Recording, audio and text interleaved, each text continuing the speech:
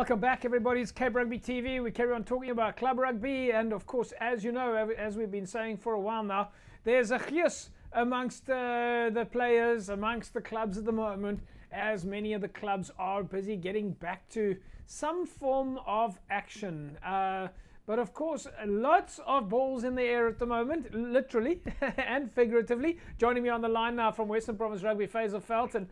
Faizel, nice to have you back on the line. How are you? Good evening, JP. Good evening, listeners. No, it's definitely good to be back. It's long overdue. Can't wait. As I said, we just want to get out on the field and we want to get cracking and getting back into rugby. Yeah, so you would have heard my introduction there. So obviously the big thing that everybody's talking about is the fact that some clubs are now officially allowed to play some friendlies, and we've already seen one or two games. Our first game that we looked at this week was on the show, Rocklands up against Gordons Bay Pioneers. But certainly more friendlies on the cards. It must be very exciting for you guys. No, definitely, JP. I think, from the start, it's a phased approach. And I think the good thing now with the friendlies, it sort of gives us an opportunity now to ensure that all the necessary protocols that are in place. And at the same time, it's also a learning curve from our side in terms of making sure that we got all our ducks in a row. And I think in terms of government and SARU, in terms of the regulation, I think from a club side is just to make sure that we tick all the boxes. And I think from my side, from the officer side, it's just about each now and making sure that we all on page when we go out there in terms of our match day protocols. So I think we're really looking forward to getting out in the park again. But I think the key thing and the biggest challenge we got this year is obviously with COVID and certain protocols that need to be in place. On my side, we had to look at the protocols that were passed down from SA Rugby and government, and it's about making sure from a club side, how do we adapt and how do we conform to what the regulation requires. So what does that mean for you guys, Faizel? Does that mean lots of meetings and lots of discussions and lots of documents? I think from our side, the key thing here is more in terms of the education from the club perspective and the responsibility and accountability from the club side. I think it's more about understanding what is required, what is needed. And as you know, on a Saturday, we would have about 170 matches. And from our side as an office, we can't be everywhere. So we rely a lot in terms of clubs, in terms of ensuring the protocols are in place. So, when we have for the friendly matches and that, we want to make sure that everybody understands exactly what the requirements are and what is their role and function on the match day. So there's a number of, I wouldn't say challenges, but there are a number of small things, we need to take a note of, on a match day, which, under normal circumstances wouldn't be a problem. So while you're looking at friendly fixtures and trying to get the clubs back up and running, you also have currently got a big drive for women's rugby. We spoke about this a few weeks ago, but of course you're driving the fact that every club must have a women's representative, a women's champion. No, definitely, JP. I think this year it's even more bigger, and I think the response has been great in terms of women's, involvement in sport. And I think from our side, the focus is primarily not on the playing of the game, but also in terms of the, is involved in terms of the running, whether it's, the champ club, whether it's from a coaching, whether it's from a fan. I think the key thing is just having, that network in terms of ladies that's out there, that's active. As you know, the women's competition is starting in 2 weeks' time.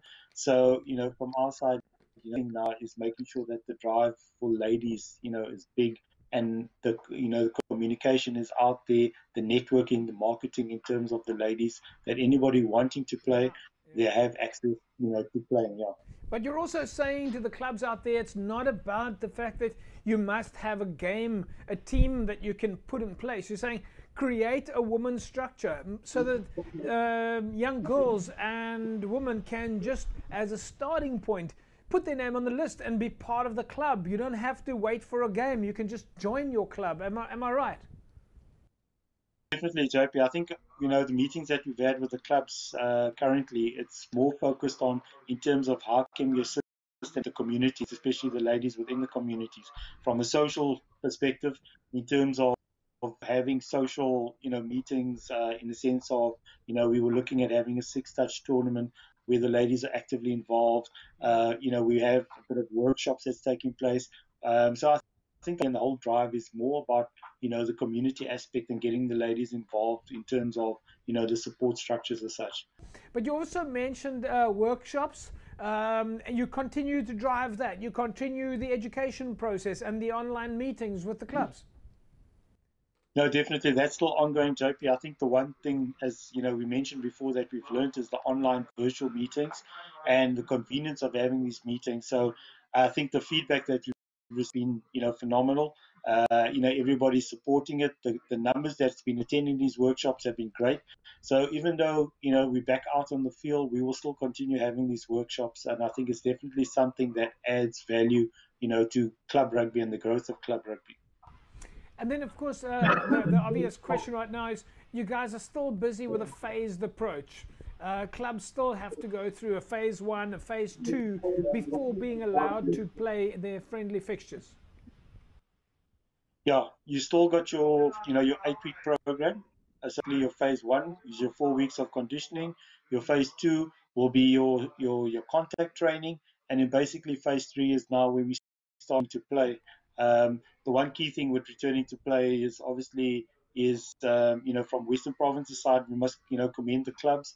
I think from their side, they've the support that we've been given and the information given to the clubs, and that they took a decision basically from a club side.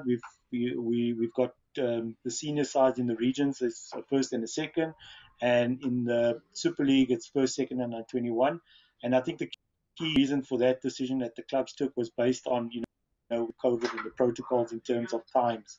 So I think that is one, managing the virus and making sure that the no spectators that's allowed at the games, that there's no cross contamination between matches and that. So that's one thing now from our side that we'll ensure from a club perspective that everybody understands exactly what is required with regards to match day protocols. So we'll say to you guys then, of course, first thing is remain safe. We hope that everybody's in good health and good spirits, and we'll keep following the progress. And then, of course, we'll be saying also, yeah, well done, and well done for getting us to the point where you are now. We know it's been months and months and a year and a half of reaching out to the clubs, and as we see on the top banner here, staying connected. So really to you guys, tipping the hat, well done for all the hard work you've been doing behind the scenes, and I think with and we look forward to seeing even more progress. So yeah, thanks for joining us. From our side, thanks a lot, JP, and good luck to all the teams out there on the Saturday. As you say, stay safe, and yeah, let's look forward to the season.